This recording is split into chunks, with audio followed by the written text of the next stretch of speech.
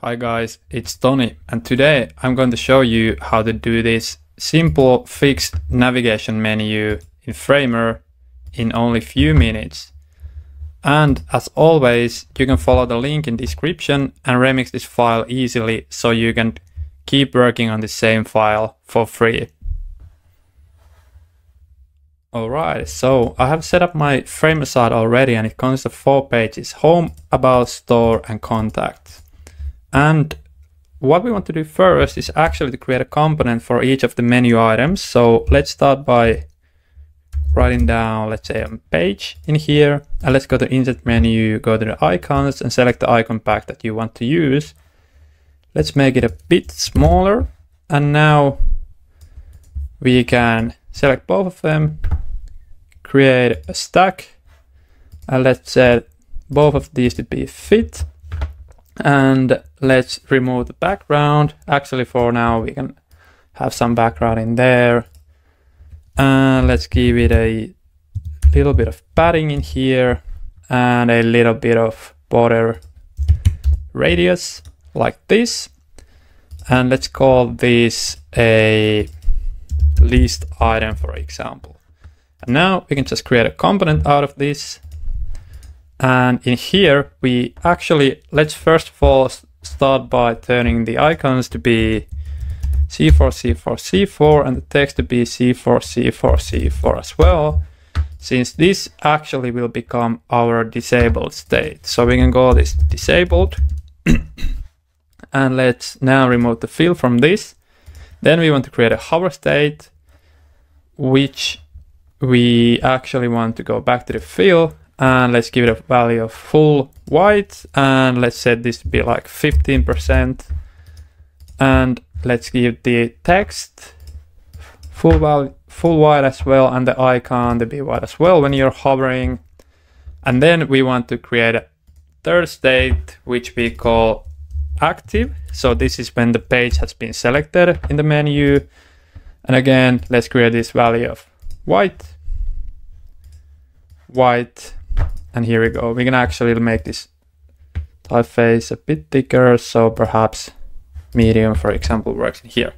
So now if we preview, you can see that on hover, it gets highlighted a bit better. And now we want to, first of all, add a link to this main component, and let's create a variable of this link. Then, therefore, we can just duplicate this component and change the values inside the page.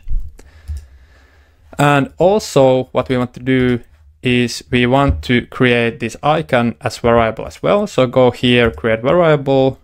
Let's rename this to be an icon, and here we go. And also this text, we also want to be a variable. So again, let's go here, create variable, plain text, and this we can call page. And this is it. This is the structure for what we want to do. And actually for the active state, we also want to give some fill value. So let's give it a full white, and let's say that 20%, for example. And now we have this in our page where we are working. So now we can just like copy paste that one. And now, as you can see, we want this link to be into the home, since this is actually going to be our home page. So let's change all of these variables to match what we want to have. So you can easily now control everything through here. So actually let's add one more thing in here as a variable. So basically a new tab, and this means whether it opens a link to a new tab or not. So basically if you want to link inside your page, it's good that it doesn't open a new page. But if you want to open an external page like a Twitter page, YouTube page, and so on, then it's good to have that new tab to be set as yes. But now we have a about page, which we can easily edit from here. And actually let's now select both of these and create a new stack. Let's set width and height to be fit. And this we can set to no. And actually we want this to be aligned to the left side of the screen so they are balanced. So let's see exactly like this. So change the distribute to be at the start and we're good to go. And now we can easily just duplicate these and modify these to match our menu. All right, so here's the stack we just created. So let's select that one and let's create a new stack on top of that one. And let's call this stack a menu. And this is basically our menu that we're going to have. Change the direction to be from top to bottom. This way we can basically duplicate different sections inside the menu like this, super easily. And now let's change the fill to be black one. Also make sure that this inner stack is set to be fill. So now what we want to do is actually we want it to be the distribution to be set as start, and let's set it, give it some padding. So 40 to top, 24 to right, bottom can be 40 as well, and left can be 24. And now we want to place this inside the desktop. So let's just copy this, place it inside the desktop and change the position to be fixed. And now you can see from the values in here that it has gone somewhere, I don't know where, but let's change the top to be 0 and the left to be 0. So now it's basically fixed position in the top left corner of the screen. And also make sure that the height is set to be 100 VH, meaning that it fills the whole viewport. And now, as you can see, it basically works kind of nicely in here, but as you can see, it's on top of our content. So we have to fix our desktop breakpoint a bit. So select the breakpoint, go to the padding and give the left padding the same value that our navigation is. And now it works super smoothly. Now, when you have set up the menu, you can super easily just drag and drop new items in there. So for example, I have this social section created, which you can drop in there. Also, I have this logo created as well that you can just move in here. Also make sure that these are set to width and that the social section is set to width fill as well. And here we go. You can also change the gap between them super easily from here. So what we can do now is actually let's select the menu and let's turn this into the component, which we can call menu.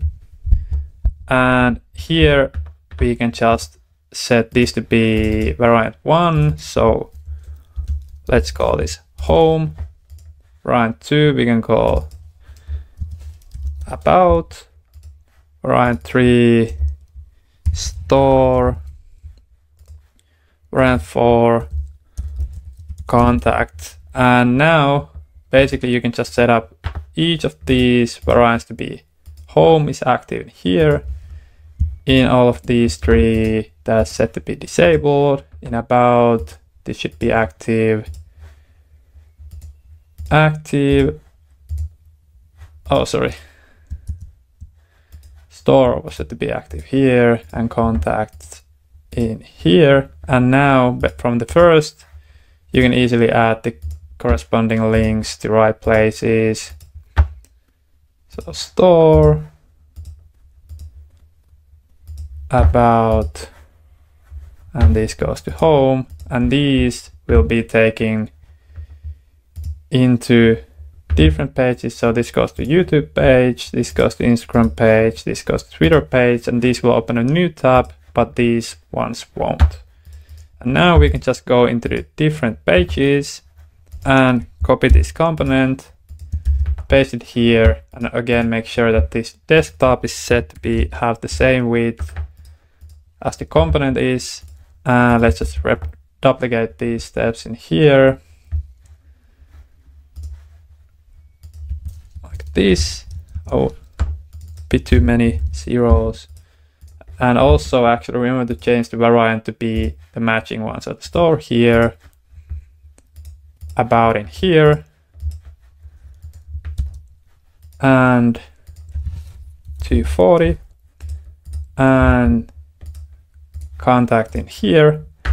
And now when we preview, you can see that the menu stays in place and you can easily change besides from here, and if you press from here, it opens a new page.